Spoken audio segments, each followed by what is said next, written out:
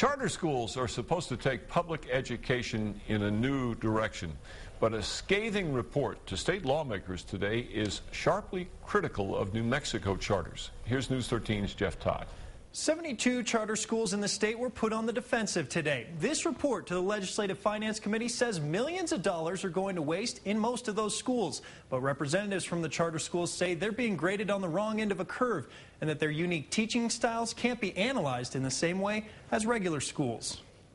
We have concerns right off the bat. The charter school community in New Mexico is banding together. I know just from being one of the schools that was audited that the process was not fair. Shelley Sharon is the principal of Alice King Community School in Albuquerque. It's one of 16 charter schools reviewed for the scathing audit. Today, a state evaluation team presented a report to the Legislative Finance Committee that charter schools are failing in many arenas and abusing money.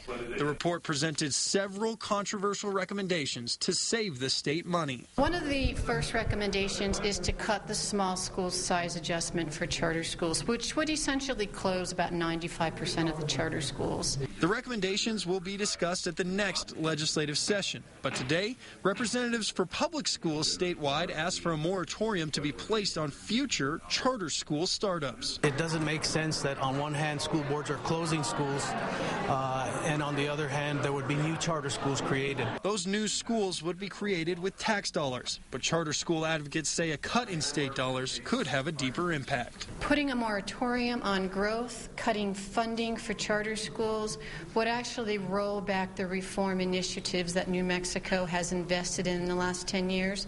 I also think it puts us at a great disadvantage when we start looking at federal funding.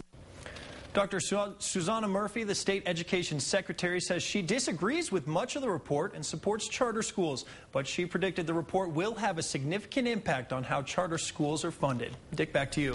Okay, Jeff, any moratorium on charter school expansion would have to be approved by the legislature.